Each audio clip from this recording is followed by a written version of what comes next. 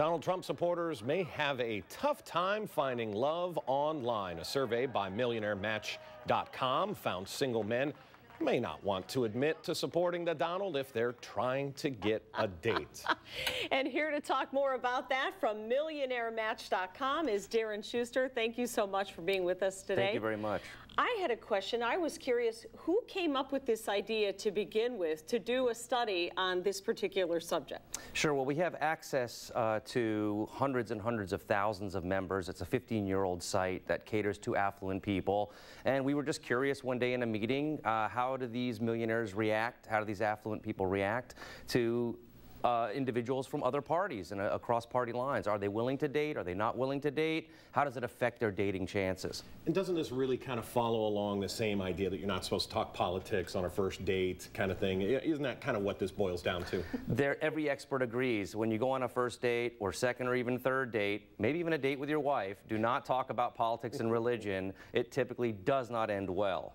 How did the survey break down? Like, what were the numbers involved? How many people were surveyed, and what did it say exactly? Sure. In the first several days, we had a response rate of about 1,200 plus members giving us a few answers about whether or not they would be willing or not to date somebody from the other political party. So, for example, the great majority of male Trump supporters will date a female Democrat anytime. No problem. No problem. They don't care. It's not the same way with female Democrats. They are not willing to vote, or to date rather, a Trump supporter.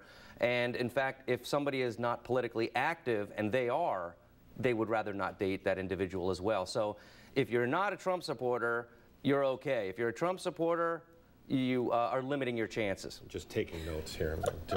Very important stuff here. Dan is single. So let's talk about, is there a candidate that is favorable and is getting a good response if you're a Bernie Sanders supporter or a Hillary Clinton supporter? We really concentrated on Trump versus not Trump. And what we found was that if you're a male Trump supporter, again, you're willing to date anybody in the Democrat, but you're not even really, and you're willing to date a Cruz supporter.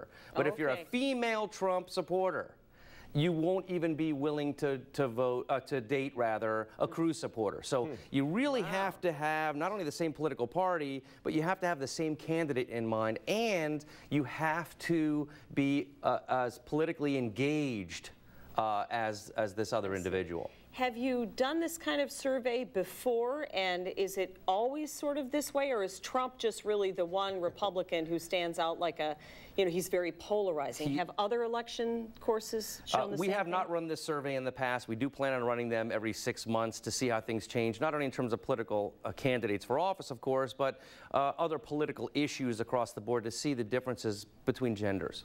Your advice, just stay away from it. Just don't put it out there on your... Talk about the meal, talk about the weather, talk about the news, don't talk about politics, and don't talk about religion. And especially don't talk about Trump.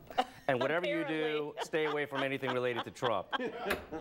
All right. I don't think that's Thank you so much. Thank you, guys. Came all the way from California to talk to us today, so we appreciate your time. Thank you. All right.